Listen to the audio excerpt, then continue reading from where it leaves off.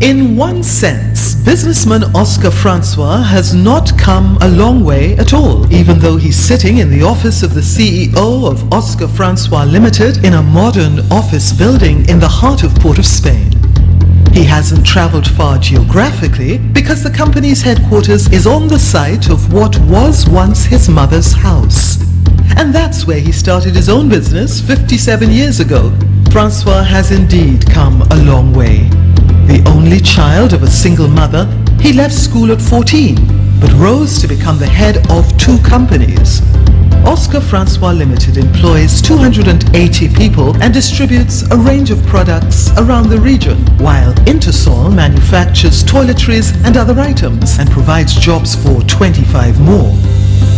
But when others went on to college, young Oscar had to get a job. One day she asked Mr. Vera, who ran Ernest Vera and Company Limited, I think they were number 19 Shacken Street, whether he had an opening for an office boy job or anything like that, because I was home doing nothing. All my friends at my age had gone back to school. They all went to Queen's Royal College or St. Mary's College. And he said, send him. And I went for an interview. And he offered me the job as an office boy.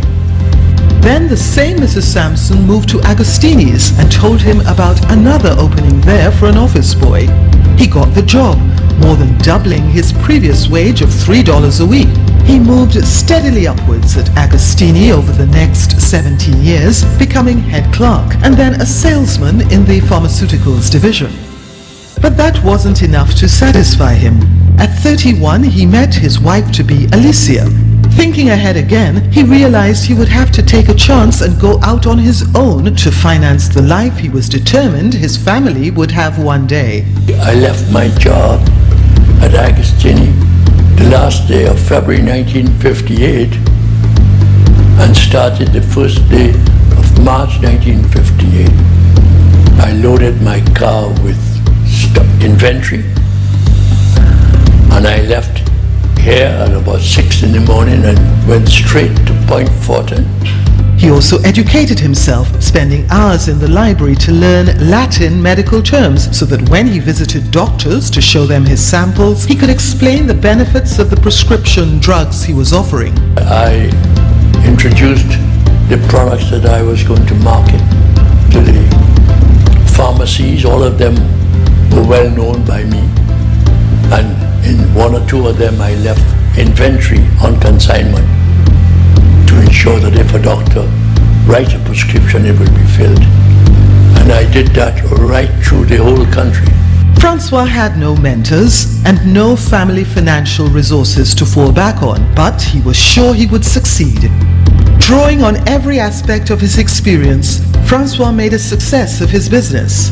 Former Managing Director of Republic Bank Limited, John Jardim, became Francois's bank manager in the 1970s and remembers him as an outstanding customer. I think Oscar is by nature a quiet man, but he's determined and knows the basics of running a business. You know, the ability to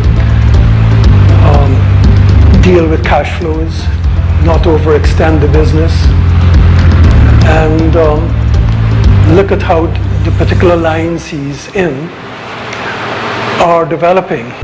But always ambitious and forward-thinking, he expanded its range nevertheless. He began distributing veterinary drugs and set up the Intersol factory in 1967 with 2 partners, whom he later bought out, to manufacture aerosol products and toiletries, including the Fabergé brand. When his daughters graduated, they joined Oscar Francois Limited too. Thus, thanks to Oscar Francois's open-mindedness, his daughters were able not only to support him in his business, but also followed him into it, ensuring its continuity.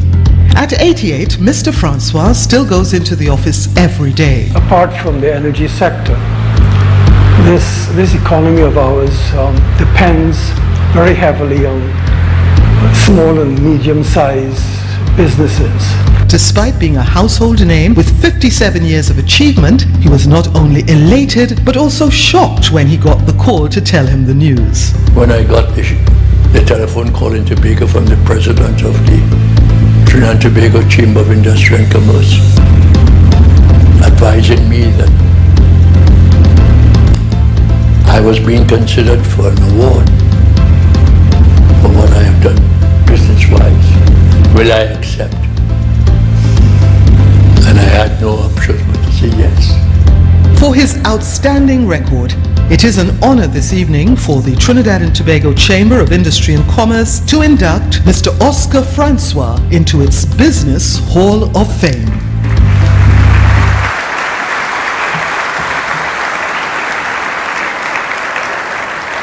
Ladies and gentlemen, please welcome Mr. Oscar H. Francois. And I would like to invite Mr. Trustrail to do the honors of making the presentation to Mr. Francois.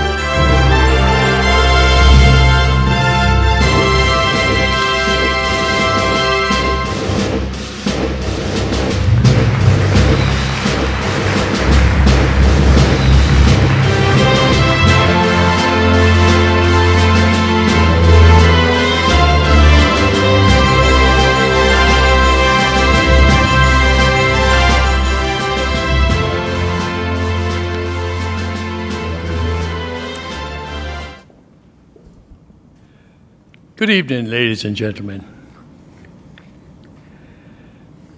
As a 14-year-old boy, heading out to work for the first time, without the benefit of a university or secondary education, I never would have imagined that more than 70 years after, I would be standing here speaking to such an illustrious group of leaders in commerce and government.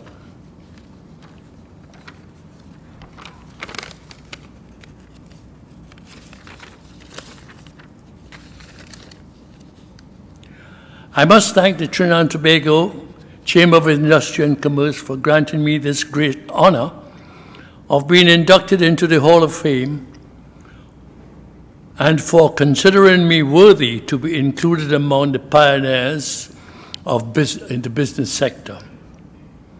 Most importantly, I must thank the many people on my long journey who unselfishly gave me advice and encouragement. In accepting this award, I must acknowledge the 17-year period during which I was employed at Agostini Brothers Limited. Mrs. Sampson, who was my mentor when I first went to work as an office boy many years ago. The many doctors who guided my studies as a fledgling pharmaceutical salesman, especially my wonderful wife, Alicia, who 57 years ago gave me the reason, maturity, and strength to settle down and raise not only a successful business, but 4 wonderful daughters, whom have all gone on to become qualified and highly competent professionals in their own right. The customers throughout the Caribbean who have supported the growth of the distribution and manufacturing company. As a grandfather many times over, with God's grace, I still enjoy my work, my family, and my friends. I know we live in challenging times, but I have lived long enough to remember that we have, as a nation, been through many tough times in our history, and with the fortitude, ingenuity, and commitment of each of us, this will pass. In closing, I hope that the Chamber is rewarded for organizing this events of award and function by opening the eyes of many potential businessmen of the future to get out there and do their thing, and keep our economy going. Thank you.